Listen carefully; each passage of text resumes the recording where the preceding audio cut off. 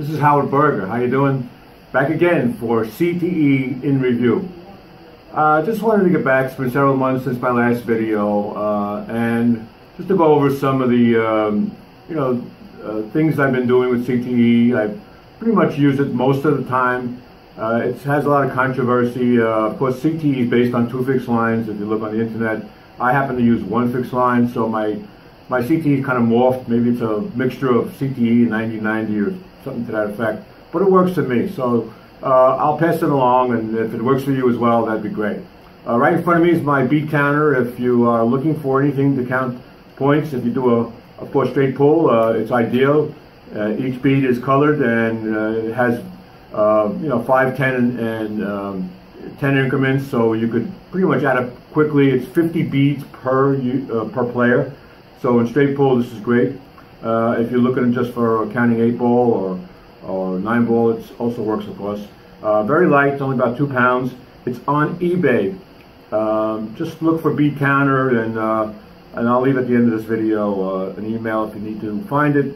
And it's something that, like I said, if you're looking for something that to carry around, either it's for your pool hall or for home, it's a nice item to carry in the car or whatever, and bring it to the pool hall. And sometimes these places don't have either a counter, or it's broken, or it's too high, or whatever it is. So just check that out. CTE's controversy goes on and on forever. Some people like it, some people don't like it, some people like part of it. It's just like anything else. There's always pros and cons. Some say the pros don't use it, but I think they do. I mean, they shoot so many balls in practice, probably maybe up to 1 million shots a week. They might not need CTE, but I think it works, and it works for me, especially when I'm in a jam and I'm looking for a real tight cut. Don't forget, I'm not looking at the pocket, and we'll go along with that later on. I'm just aiming at the ball. So for me, again, it works, and it's something that takes a little bit of practice to get used to. When you position the ball, people will worry about whether it's like a kind of a sweep or that type of thing, and we'll go over that in detail today. So there's areas where you could aim using the measurements, or you could just kind of glide yourself into the shot. And if you're a little bit more advanced player, just stepping into the shot and shooting is probably the easiest method. So let's get started, and we'll go over some of the areas that left off from last time. Thank you.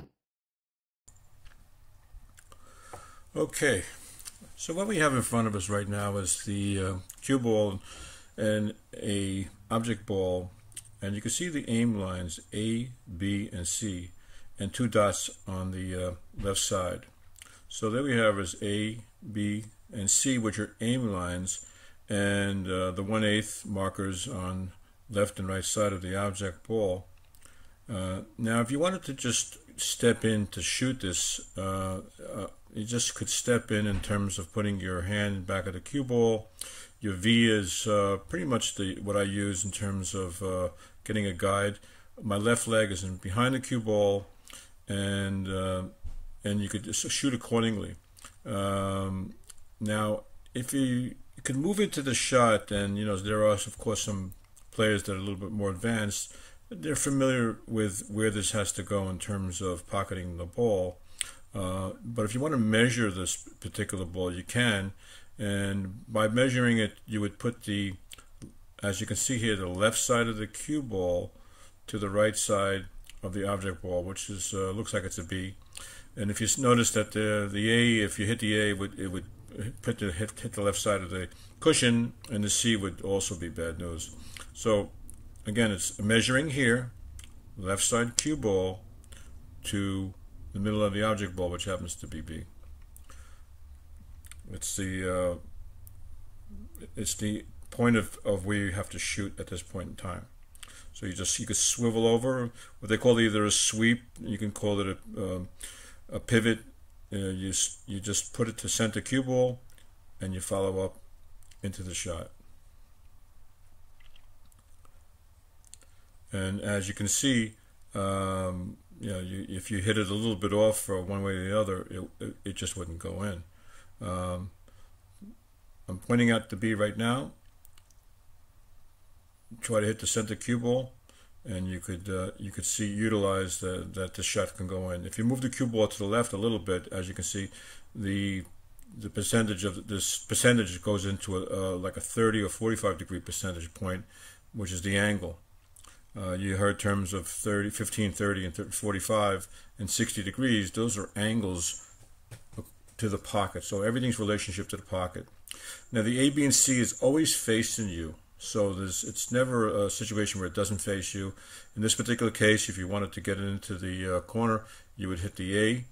And if you put the ball that way, obviously the C would be the point of contact, and you'd be hitting that area. Like before, you could measure this, or you could just move into the shot and hit it accordingly. The ABC is pretty much always in reference point to the object ball. The cue ball, you're going to hit center. And if you wanted to measure it, there's two different schools. One is if you measure it and you can figure out by hitting left side cue ball or right side object ball in this particular case, or if you just move into the shot. Like I said, more advanced players can just kind of move into the shot, and you can get an understanding of where this would be. So here we are. We're just going to just move in, point to the cue ball to center, and then they're just going to push it right in there. As you can see, the B is pretty much where you're going to be hitting this, and that's the point of contact. Boom.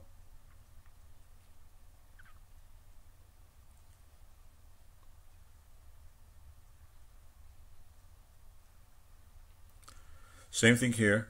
You're going to you could measure, if you want to measure it, would be left side cue ball, right side object ball, and if you hit it too much to the, let's say the C, you'd end up hitting in the left side.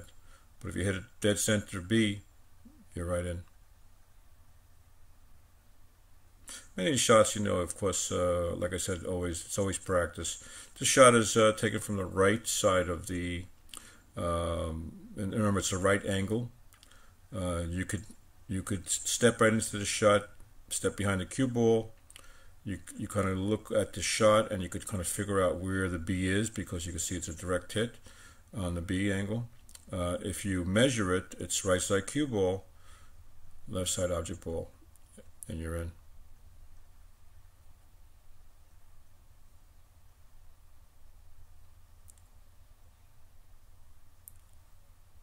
Similar shot. Now, if you're going to a shot that's fairly straight, utilize the A. You could, of course, use the B because it's a straight shot. But in this case, it's a slight angle, so this would be a little bit of an A shot. You kind of guesstimate, in most cases, where you have to hit the object ball in relationship to the pocket, whether it be an A, B, or a C cut, or even an 1/8 in some cases. And we'll get into that later on. And here we are with the same situation. If you move in, you can do that. But if you want to measure, this is left side cue ball pointing at the right side of the object ball. There's the aim line. That's the point of where you contact. You just point to the left side, move it over, center cue ball, boom.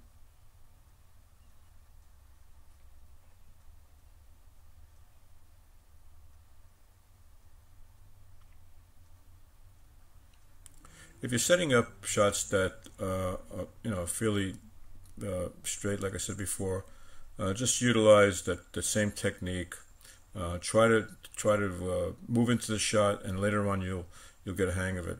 Now here's a straight up 9-ball shot.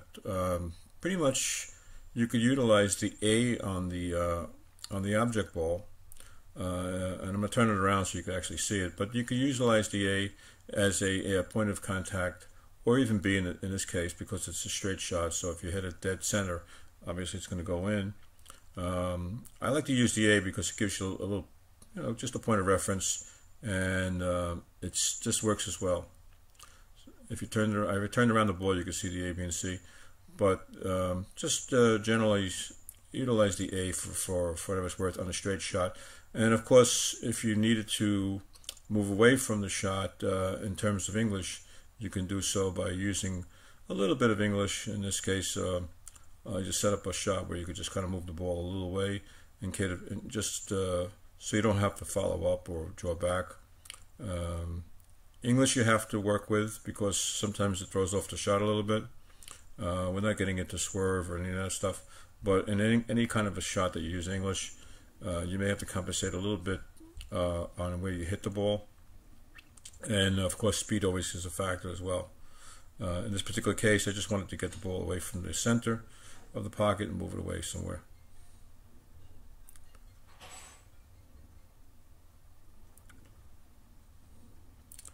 This is a steeper angle, and as you can see, the cue ball is about on the dot. I'm going to place it on the dot. The other ball, the object ball, is on the dot. So these balls are both parallel to each other. So it's a nice cut. In this case, it's probably going to be either a sharp C or 1/8. And you know that you have to hit the edge of the ball, so this is how you'd set up. If you measured it, it would be left side cue ball, right side object ball. Move over to center cue ball and just place it right in.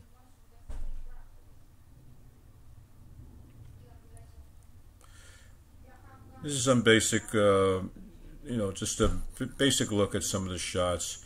These are just the kind of shots that are really easy. And in terms of, whatever you are, this video is more for probably intermediate users than advanced.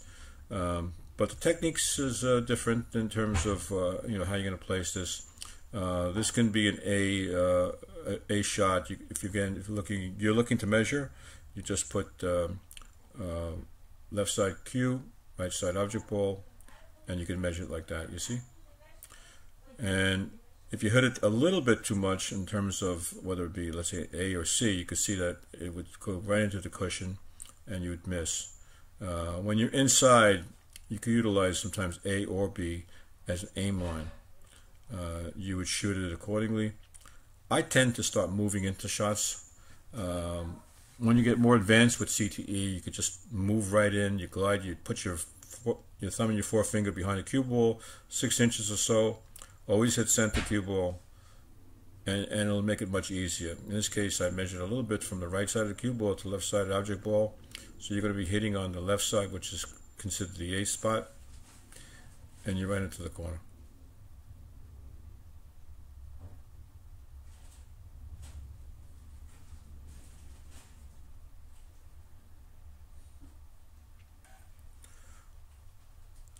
This is just to show a little bit of the measurement. If you were to measure this ball, you'd be left side cue ball, right side object ball. You could see that it looks like it's going to be a B. You're going to aim for the B spot, which is just about the center of the object ball, and hit it accordingly.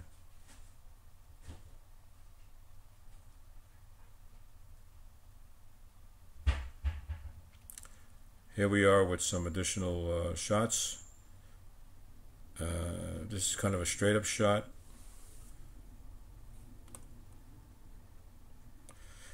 And I'm putting a little bit of a cut here, so it's something that you may want to work with in terms of getting some different angles on the ball. And the measurements are always the same. Left side cue ball in this case, right side object ball, and you can cut it right in. Now CTE, as you know, can be used in all kinds of shots. This is a 1/8 shot in the corner, but if you put it in the corner or you put it in the side, you're going to hit edge of cue ball. The measurements are the same. Left side object ball, right side cue ball. Here we go. Boom. If you want to put it in the side, you're going to aim from the right side of the cue ball to the left side of the object ball.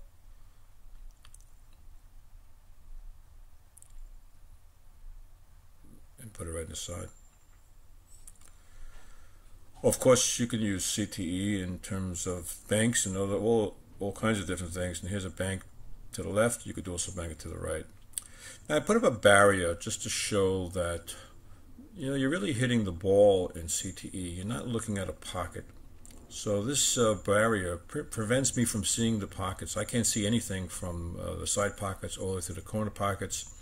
And it's just it's just something that to show you that the aiming technique on CTE, you could utilize just the cue ball to object ball relationship and not even worry where the pocket is.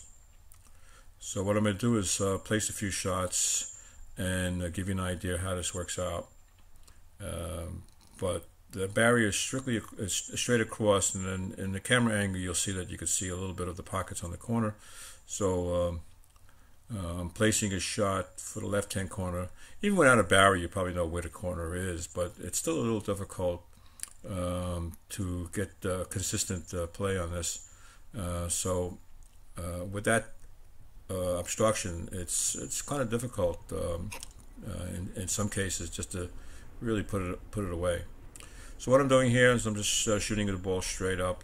As you can see, it's left cue ball edge to right object ball edge. You just pivot to the center cue ball and you place it in. So this is like the A spot, B spot, and then C spot. Now if you moved into the shot, you kind of figure out which is the best spot. I think it's B in this case, but if you measured it, you could line it up accordingly because you would be measuring it to where it goes in. So I am measuring in some of these cases. The ball is pretty much next to the dot. The cue ball is just about parallel to it. The aim line here is the left cue ball edge to right object ball edge, pivot to center cue ball, and then hit it in.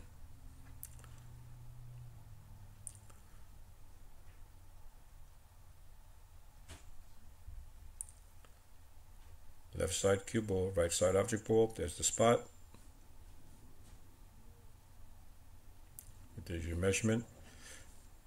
Traditional CT uses 2 fixed edges. I know I use 1. I mean, you can use 2 if you wanted to. This ball is going to the right corner, so it's a much steeper cut. This would be a right cue ball edge to the left 1/8 spot. You just pivot to center and you just roll it in. Now, a lot of this stuff you almost have to trust the pivot because it's a different way of aiming. You're not really used to aiming. Ghost ball players tend to just look at the ball and shoot in the corner. So you really have to trust the pivot. And this ball, pretty close. I mean, it just wobbled in the pocket a little bit. So we'll try it again. Same thing. Right cue ball edge. And I'm going to hit it on the 1/8 spot on the object ball. I can't see a thing on this corner, so I have no idea where it even is. And there you are. Now this ball is aimed towards the corner. They're both almost parallel to each other, but the direction is towards the corner. But I'm going to place it in the side. I can't see a thing where the side is from my angle. So I'm going to hit it at left side cue ball, right side object ball, 1/8 spot. I'm going to pivot to center and just put it into the side. Just moved it over to the right side of the table to give you an idea. Position is basically very similar. It's just the opposite sides of the ball. You could measure, you could move into the shot. Like I said, if once you get a little bit more pronounced with the technique, you could just kind of move in. I do measure, but I tend to move into the shots more than most cases, and just aim for where I believe the aim line is, and just move over to center ball and shoot it in.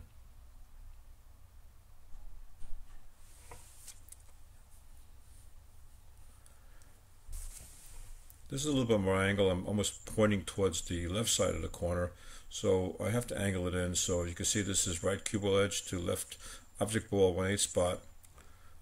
I'm measuring it right there. You can see the spot. That's the point of contact right there. And you just shoot that point of contact. I'm going to say throughout this video, you have to trust the pivot. It's pretty accurate. This is something I just wanted to throw in. It's a nice thing just to know. You have 3 balls. 8 ball is your object ball. You have to, we're in an 8 ball game. So there's a few ways of hitting the 8 ball. If you get stuck off, if you don't have a jump cue, how do you do that? So what you do is just take half the distance from the 8 ball, between the 8 ball and the cue ball, and you can hit it, of course, to the left side of the, which I'm doing right now. Excuse me, the right side. And then you're going to go to the other side. Let's try it again.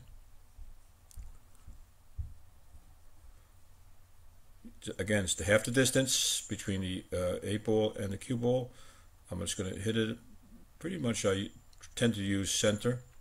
You may want to practice with this a little bit just to give an idea. Sometimes follow up a little, a little English wouldn't hurt. In some cases, give you a little bit more guidance. This is something you really have to just check out yourself. And now you can hit it from the bottom. Again, speed makes a difference. And here's a situation where you actually can point the cue. Again, we're still talking the distance between the cue ball and the 8 ball. So we're going to measure that distance. I can hit it both left side, right side, and the bottom, but let's go towards the pocket. So I'm aiming towards the pocket. That's the half mark between cue ball and 8 ball. I'm going to parallel shift over. Just all you do is parallel shift right to that spot there, which is probably about that dot, and you can hit the 8 ball that way. So we're back to a few more cuts. I'm just kind of moving into these kind of shots, but here's a right side cue ball, left side object ball. These are fairly simple after a while. You get a hang of it. You almost could figure out where you got to hit, but when the angles get tougher, like this case, you have to pivot. Use your measurements and then pivot accordingly, and it makes it much easier in terms of where you got to hit. These shots, whether it be from the left side or right side, they're difficult shots because it's nice cuts. These are 1/8 cuts. So the pivot does work. You just bring it back to center and you roll it in. Appreciate your watching it, and if you have any questions, feel free to give me a holler.